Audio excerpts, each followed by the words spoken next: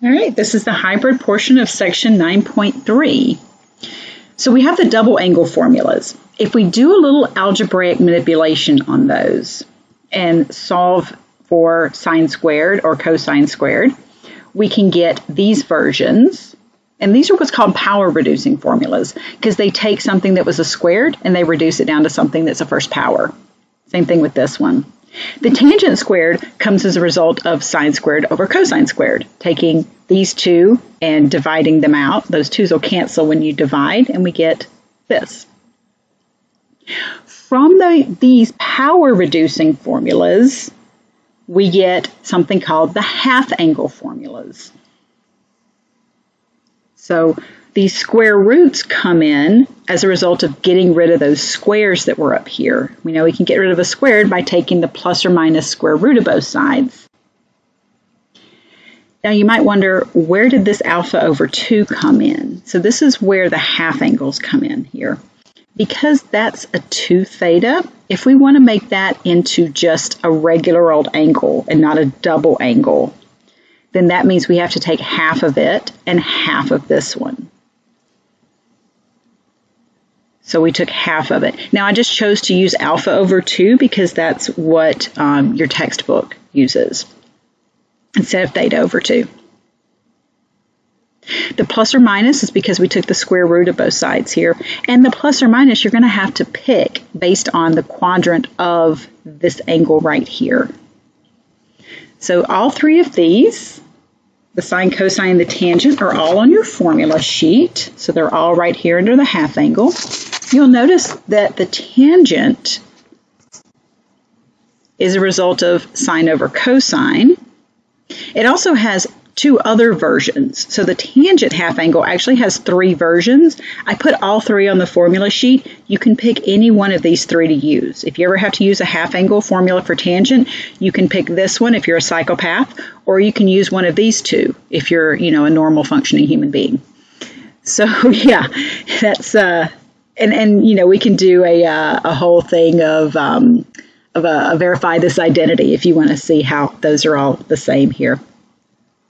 All right, well, let's get cracking on some of these then. So let's see how these half-angle formulas work.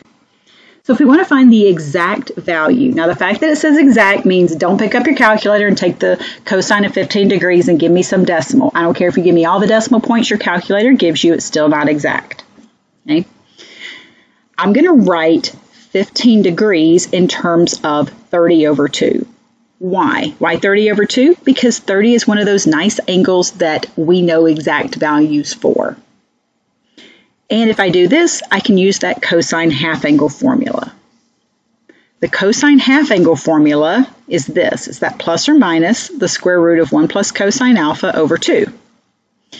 Alpha being 30 degrees because the formula is for alpha over 2. So alpha being 30 degrees. Now, picking which plus or minus to use, well, 15 degrees is in quadrant 1, where we know that all the trig functions are positive. So again, pay close attention to my use of color. It is very intentional here. Now, the cosine of 30 degrees is root 3 over 2. So we get this that we then have to do some cleanup on. So we get 1 plus root 3 over 2 all over 2. This is the same thing as this top stuff times 1/2. This divided by 2 is the same as multiplying by 1/2. If I distribute that, I get 1/2 plus root 3 over 4. Now, here's the thing. You can just stop here, okay? Unless I just ask you to simplify this all the way through, you can just stop right there. Okay? But I just want to show you how to keep going here. So we get these 2, so I combine those into one fraction. You can then take the square root of the top and the square root of the bottom. Square root of 4 simplifies to just be 2, and we end up with this. So for the most part, I'm pretty forgiving about this stuff, and I'm just like, yeah, you know what, just stop here. It's cool. But if you're in WebAssign or something, then you will likely have to keep going. So I just want to show you the algebra involved and the computations involved here of getting to that more simplified answer here. Let's do another half angle. We'll do this one. This one's given to you in radians, but let's change it to degrees to make it a little easier on us. 7 pi over 8 we know is 157.5 degrees. So you can see that that is over there in quadrant 2. If you double it, you get 315. That means 315 over 2 is 157.5. Okay? Now, what's so special about 315? 315 is one of those angles that we know exact values for. That's one of those angles that we have on our unit circle that we know, right? Because it has a 45-degree reference angle. Now, we can use any one of the 3 formulas for tangent. So I just chose to use 1 minus cosine alpha over sine alpha. Plugging in for alpha, which is 315 degrees, I get this. Now, cosine 315 degrees. You can see over here, I'm just kind of using a little thought cloud. I'm like, okay, cosine 315 has a 45-degree reference angle in quadrant 4, where the cosine is positive. Again, notice my use of color here. It is very intentional. See how I did all these ASTC in blue, and then these signs are in blue. That's why. Cosine of 45 degrees is root 2 over 2, and it's going to be positive because it's in quadrant 4 where the cosine's positive. Sine of 45 degrees, root 2 over 2, it's going to be negative because in quadrant 4, the sine function's negative. Now, at this point, you could stop here, unless I just happen to ask you on a test to simplify it. But let's just go ahead and see how it all plays out here.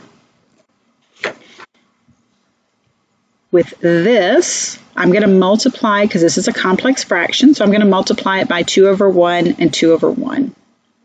Distributing that 2, that's going to give me 2 times 1. Those 2's are going to cancel, so I'm just going to get root 2.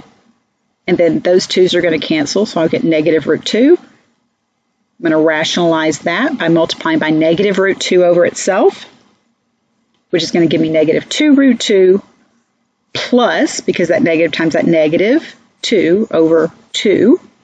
And then I can split those up into 2 fractions, which simplify a little bit nicer here. So sometimes simplifying these things takes longer than actually doing the trig involved, which is, super frustrating, right? When you finish the problem and you're like, okay, now it's time for, computations, algebra.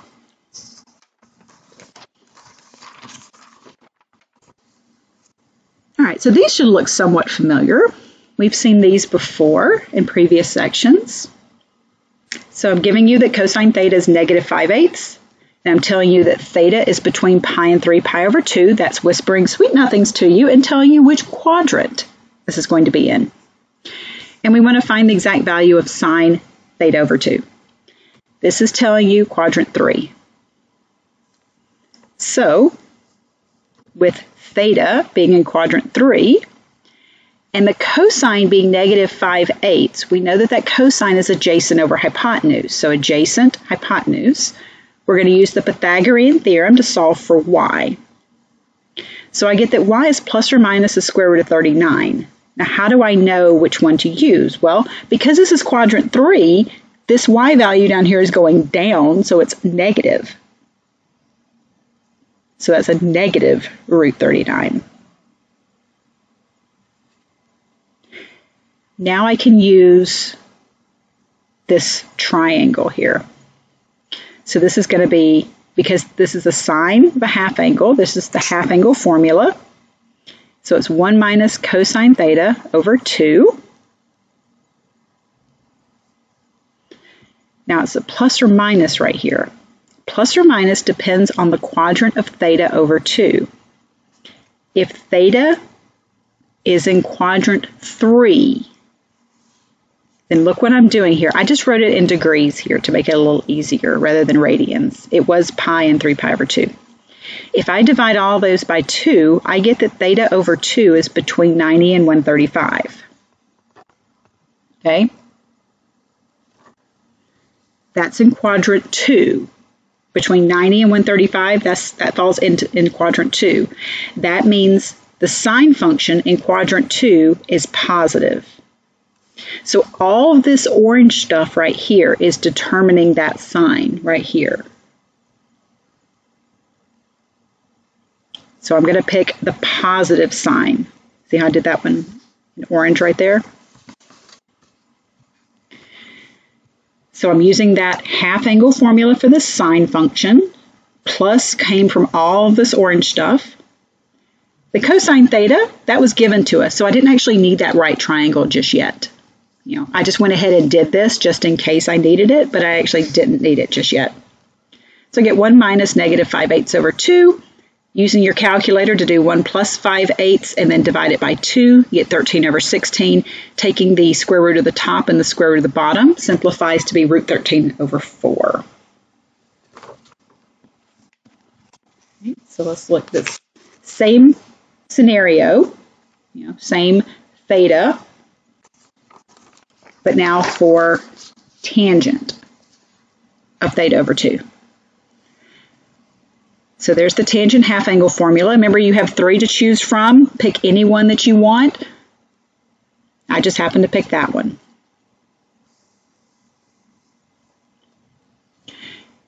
The cosine theta was given to us in the original problem. The sine of theta is where I needed that right triangle. So I had to go back over here. The sine is opposite over hypotenuse, so negative root 39 over 8. To simplify that, it's a complex fraction, so I have to multiply by this 8 over 8. In doing so, 8 times 1 is 8. 8 times this, the 8s will cancel. That becomes a plus. 8 times this, the 8s will cancel, and I'm just left with that negative root 39. Adding the 8 and the 5 together, and then rationalizing this to get rid of that square root in the denominator. And then after I rationalize it, I can reduce that 13 over 39 to be 1/3, and then of course that negative's in there. So if I hadn't asked you for part B here, you wouldn't have even needed that right triangle. You could have just gone ahead with the given information and not had to worry about it. All right, section wouldn't be complete without verify that identity. Yay! Hold your applause. All right, so the right-hand side is the more complicated side because of that subtraction in there. So let's start on that right-hand side. So we get this cosine squared minus sine squared business. Now, I don't know if you recognize this or not, but that's a double angle formula for cosine. Remember back here when we did double angles? The cosine had 3 different versions, one of which is cosine squared minus sine squared of the same angle. So cosine squared minus sine squared is the cosine of 2 times that angle. So 2 times x over 2, those 2's cancel, you just get cosine x. Now, maybe like, well, that is fantastic, but that is not the left-hand side that we needed it to be. So what do? So you'll notice that I kind of put a little star there to it. We're going to meet in the middle. Now let's start on the left-hand side. Sine 2x over 2 sine x. Do not cancel those 2's and those sines. You're going to have to use a double angle formula for that one.